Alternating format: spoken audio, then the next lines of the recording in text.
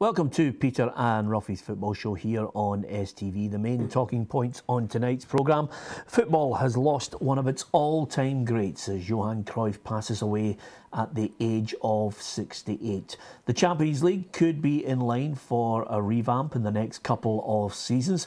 We'll look ahead to Czech Republic against Scotland, and we'll hear from Lee Wallace, the Rangers fullback, on not being selected for his country. Just a few of the stories we'll be discussing tonight. Alan Ruff is alongside me, Peter Martin. Delighted we have journalist Mark Guidi with us to discuss all the headlines. Right now, I think it's a sad day for football. He's one of the all-time legends, certainly for me growing up as a boy, Ruffy. You as a player must have been in awe of Johan Cruyff. Yeah, the ability was there for everybody to see. He was a kind of idol that young kids growing up, you know. That I think really he was the first one with a trick that I can remember, you know, and everybody tried to copy it. But for even club level and international level, he was an absolutely wonderful player. Yeah, I mean, you know you're a star, Mark, when you've got a trick named after you, the Cruyff turn. Every kid wanted to do it in the 70s. And you look through his career as well, Peter. Ajax, Barcelona, Holland, Ballon d'Ors. You know, he was a genius. And I've heard it being said today that perhaps the best European player of all time, and you know, that's probably accurate. Yeah, in a strange sort of way, Ruffy, I can remember at the time, because everyone had talked about Pele as the greatest ever player. In a sense, in Europe, we were kind of championing Johan Cruyff as somebody that could, you know, live alongside him. You were almost looking for him as the hero for our continent. Yeah, I think, and I've said this on numerous occasions, when you start talking about world class, for me, I judge it on when you grab a big tournament and you are the star. You know, you make it your tournament, and certainly he was in enough tournaments that he starred. So I would have him up there with the rest of them. Yeah, is he top 5 for you, the world's greatest players? Yeah, I think he is. Yeah, I think he's a wonderful player. And at Barcelona, you know, you look at the games that he played in, it was single-handed, the goals he was scoring. You know, it was something a wee bit different style of player than Messi, but he was winning games single-handedly. Yeah, and the other thing about it, two things I want to talk about on that point with him and reflecting on what a genius he was on the park, Mark, is the fact that, you know, he had so much skill as a player, but as a manager he was also a leader as well, especially with the dream team of '92. But he seemed to have the whole structure of Barcelona, and the way it continues today was all about Cruyff and his ethos. It was. He put the foundations in place, Peter, and the building blocks gradually came. A big influence on Guardiola and people before him, and the hierarchy at the Nou Camp always went to him for guidance and advice. The same at Ajax 8-9 years ago, when the club, you know, started to slip a wee bit, they went to him, and he went in as a technical advisor. So a clever man, and the kind of guy that obviously, when he said something, you listened, and 99 times out of 100 he was right. Yeah, and the other thing, Ruffy, I remember as a boy, you couldn't get an Ajax top. It's not as if you could just nip into a sports shop now and buy any top. It was one of those iconic jerseys that I desperately wanted to have at that time. But you couldn't get them in the 70s. Certainly couldn't get them if you were in as big a family as I was. and he actually made that jersey, you know. It was just that particular time, that era, they were just fantastic. You know, the style of football they played. I have to say, on a personal note, played against Holland twice, and he never managed to score by me. Yeah. Was he not played? Yeah. You know, I knew right away there had to be some technical issue as to why Cruyff never scored, because we've had about 700 guests on here and they've all scored against him. Van der Kerkhoff got a hat-trick. Yeah, I mean, he will be undoubtedly sadly missed. I think when you see some of the tributes coming out from you know, some of the players and of course the football clubs that he touched. I mean, amazingly, at the tail end of his career as well, he was able to go back to the likes of Feyenoord and win the Eredivisie with Feyenoord as well. At the latter stages of his career, he was still able to produce the goods. Yeah, he was influential, and it'll be a big loss. You know, he was a great guiding light in Dutch football as well, going right back to Rinus Michels and right through the stages. So yeah, he is a loss, and you can just see with the outpouring of grief and the tributes that's coming, you know, how such high esteem he was held. Yeah, and the one regret, I think, Ruffy, for me, is that Holland never won the World Cup in 1974. No disrespect to West Germany. No, but there were a lot of good sides about then. They gave it a good shot. I thought that game could have went either way. And at that particular time, though, Dutch football were just coming into that total football era, and I think everybody was hoping that they would win that year. Yeah, okay, Johan Cruyff, and we will have a little tribute to the great man at the end of this programme. Let's switch our attention to a stage where Johan Cruyff was ultimately at ease, European football. He won the European Cup on 3 occasions with Ajax in the 70s, 71, 72, 73. And I would suggest to you that if the Champions League gets the revamp that has been suggested, teams like Ajax might struggle to get into it in the new format if it gets the go-ahead in a couple of seasons, Mark Guidi. Well, Peter, if you're going to have the big nations, Germany, Spain, England, Italy, France, we were just off that as well, then if they're still going to get the chance to get the 4 club teams in, then you could have your 16 teams made up, the 4 of them, so that's not good for the game. It's not healthy. If they're going to put them all into a pot, I mean, the format I'd like for the Champions League currently with the 32 teams, once you get past all the qualifiers, is I'd have 8 seeded teams, you know, your main 8 clubs, 1 from every nation, and then put the other 24 in the pot. And if you get drawn with somebody from your own country, so be it. But it opens it up, makes it a bit fairer. But clearly they're not going to go for that. But if this comes off, the last 32 then becomes a knockout, and the 16 winners come together, and it's 2 leagues of 8 to carry right through November, December, January, February, March. Then if we take clubs in our own country, Celtic the past few years, if Rangers get back in to join them, you know, we are going to be very, very fortunate to get into that last 16 stage. I mean, it's another step of a knockout stage, and I think it would be near impossible for us to get into it now. Yeah, as I mentioned to you a couple of weeks back on the programme, Ruffy, nothing happens without a reason behind it, and I could smell something coming from the statements from Karl-Heinz Rummenigge and others looking at the English Premiership deal and clearly thinking, well, it's all about the rich, getting them even stronger, giving them even more money, bridging the gap between Europeans' top clubs and the money that the Premier League in England will earn.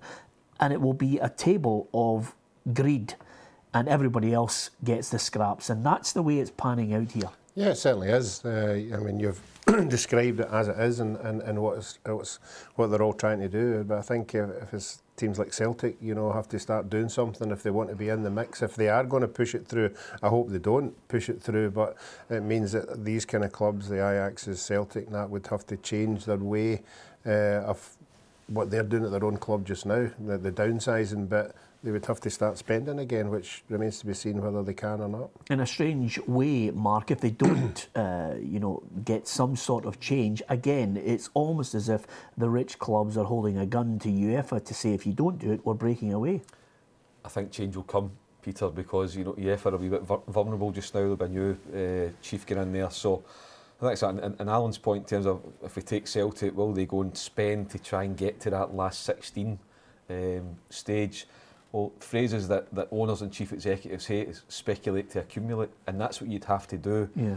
And for me, it's too big a risk. You know, I just you look at clubs like Man City. You know, up until this season, they weren't even getting out the group stages, and they were spending 200 million quid a summer. So there's no guarantees, but it just makes it harder and harder for Scottish teams to get into it, and you're almost getting close to the stage where you're pretty much kissing goodbye to the Champions League. Yeah, I don't know what Celtic can fight this with. I don't know what Ajax and other teams, lesser teams that have a great European pedigree, Ruffy, I don't know how they battle with this one, because clearly the Europa League is not going to satisfy everyone. You know, I think that's why they're all, as we speak, you know, having meetings and having discussions, you know, getting together and working up some kind of plan that could probably defeat the one that they're trying to push through. So we'll just have to wait and see how much clout that they've got. Yep, okay.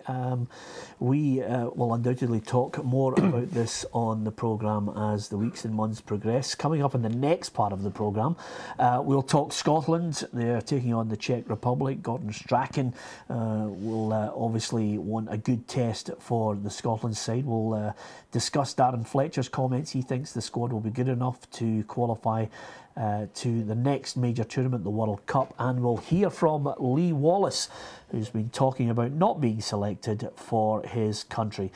Just a few of the things we'll be discussing in the next part of the programme here on Peter and Ruffy's Football Show. Alan Ruff is alongside me, Peter Martin. Our boot-room guest is Mark Guidi. Join us after the break if you can.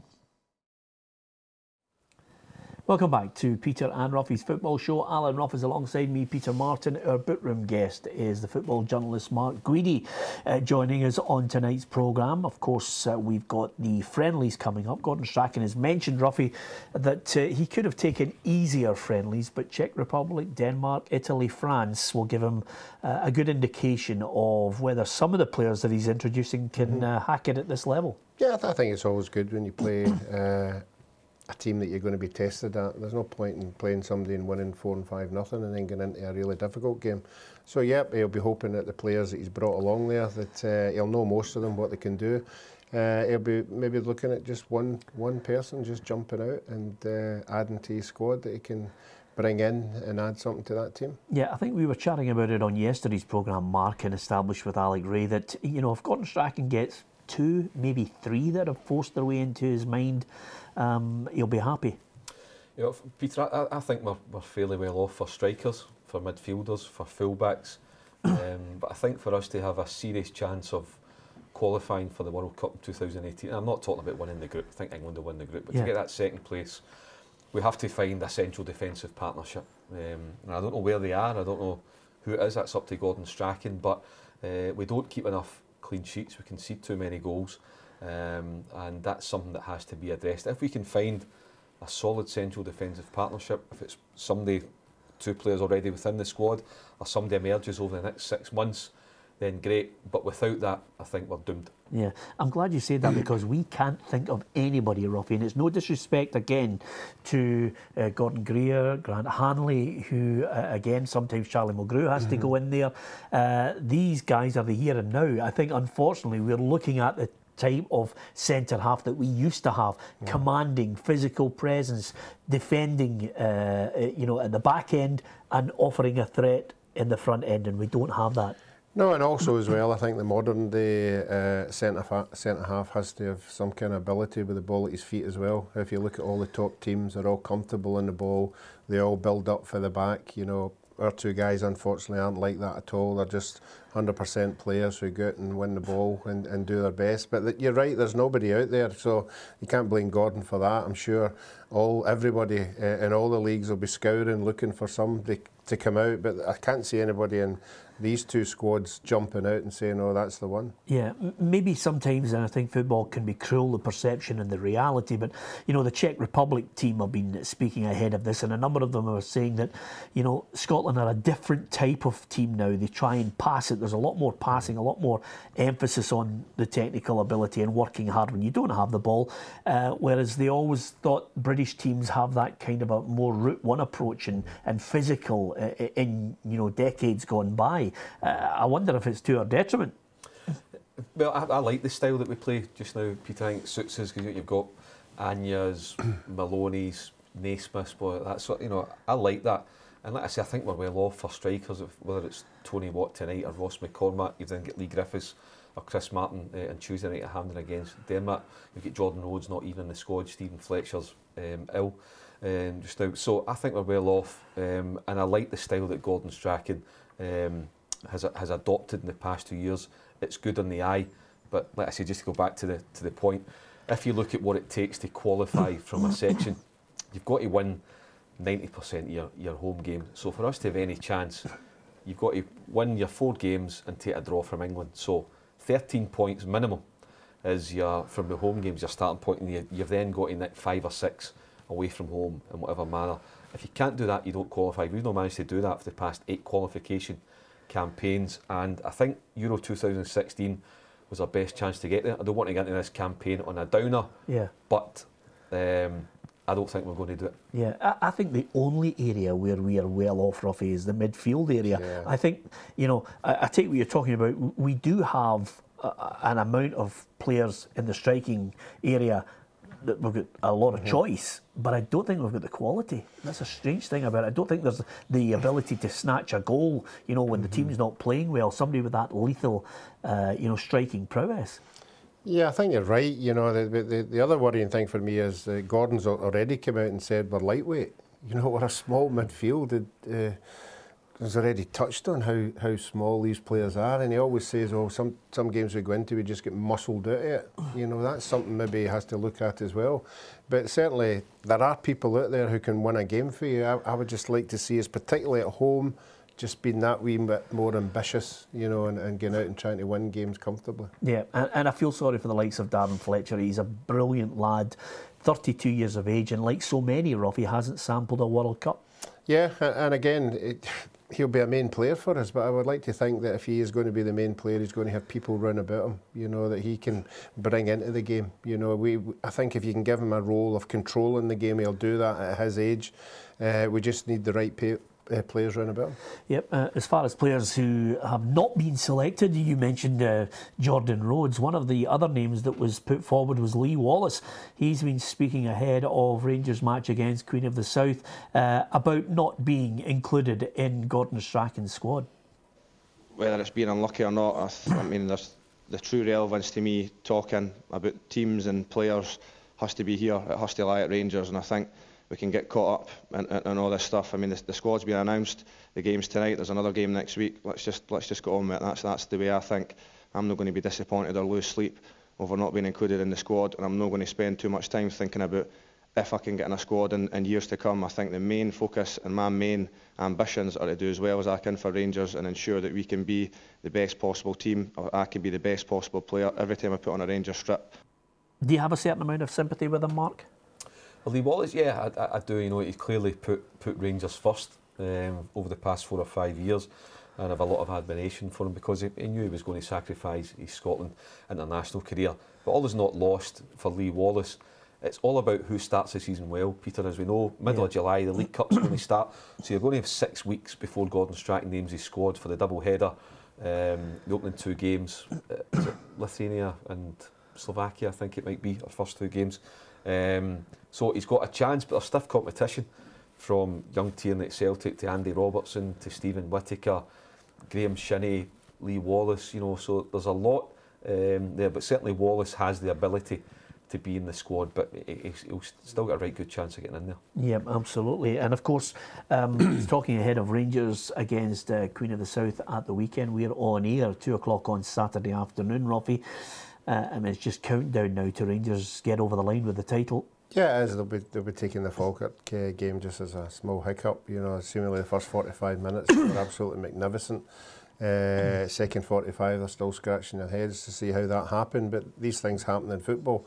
Yep, I think they'll be already planning for next year, and the game at the weekend will just be another one to get nearer it. Yeah, and the fallout from that in the dressing room afterwards, no surprise they had a rammy about it, and what has gone wrong. That's what teams do. Yeah, but listen, words have been exchanged. Mark Warburton said that after the game.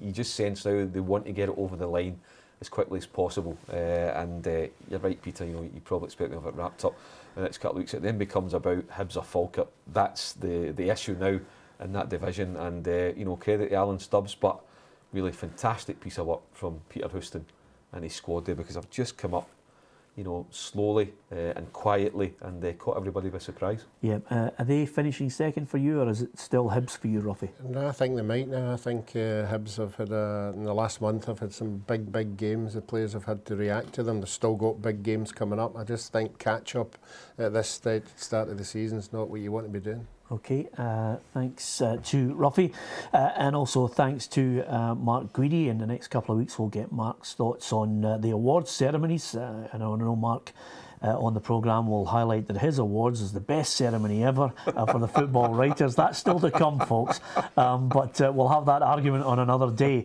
Today, even with football writers up and down the country and players and managers alike, we're mourning the passing of a legend. Johan Cruyff, rest in peace.